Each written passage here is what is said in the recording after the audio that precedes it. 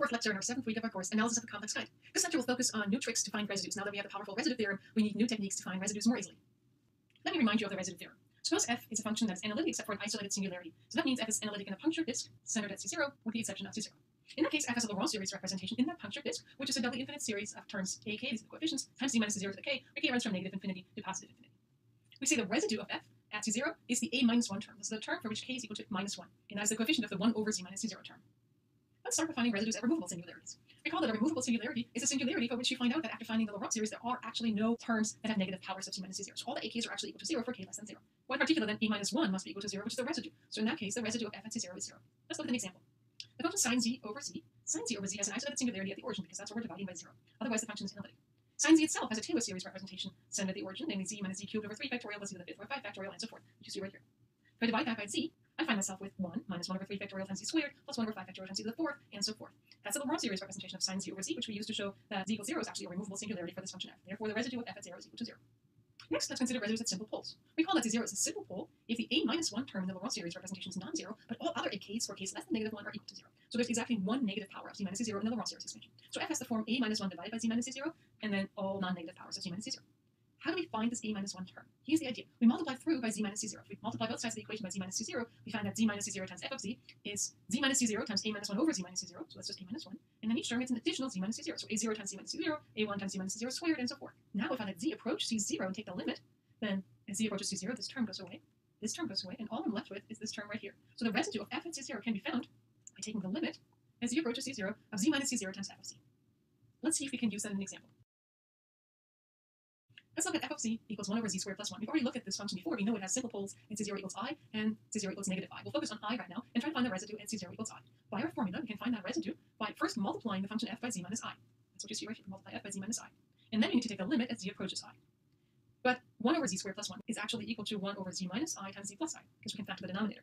The z minus I in the denominator cancels out with this z minus I, so that we're left with simply 1 over z plus I. The limit as z approaches I of that fraction can be found easily by simply plugging in I for z. And if I plug in I for z, I get 1 over 2i, and 1 over 2i is the same thing as negative I over 2. So the residue of this function I is negative I over 2. That's the same residue we found last class with a very different method.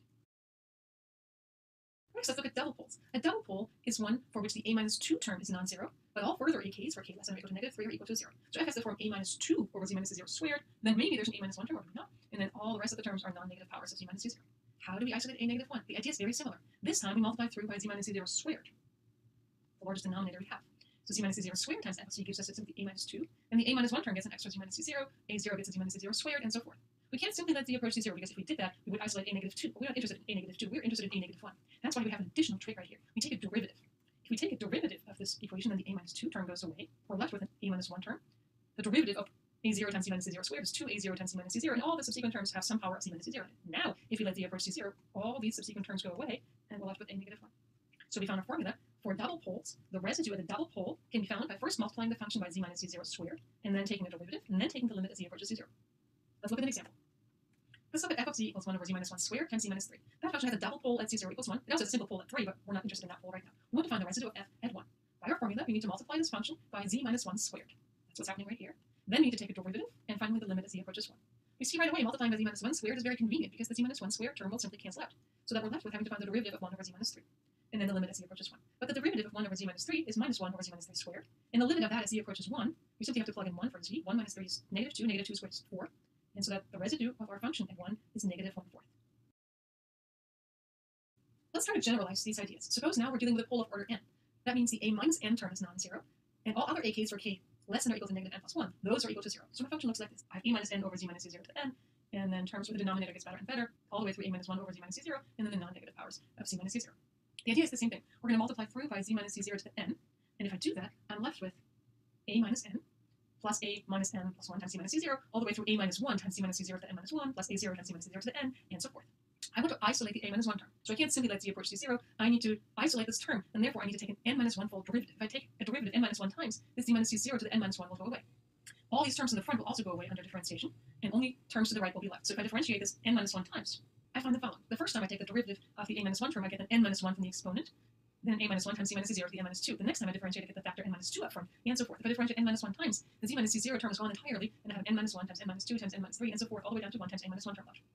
The a0 term also has all kinds of things up front here, but it has a z minus c0 term left, and so do all the subsequent terms. Now, if I let z approach c0, all these subsequent terms will go away. So if I now take a limit as z approaches c0, then I can isolate my I-1 term if I simply divide by this number right here, which happens to be n-1 factorial. So we just found the following formula.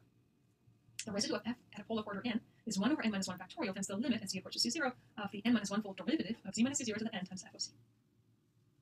This formula clearly contains the two cases that we already considered earlier, the simple pole and the double pole, but now you can use it for higher order poles as well. To finish, I want to show you one other very useful little fact. Suppose you have a function f that is a quotient of two analytic functions, g and h, where h, the denominator, has a simple 0 at c0. Then the residue of f at c0 can simply be found by taking g, the numerator function, evaluated at c0, and dividing that by the denominator derivative at c0. Let's get back to the example that we looked at when we looked at a double pole. F of z equals 1 over z minus 1 squared, z minus 3 has a double pole at 1, but also a simple pole at 3. This time we want to find the residue at 3.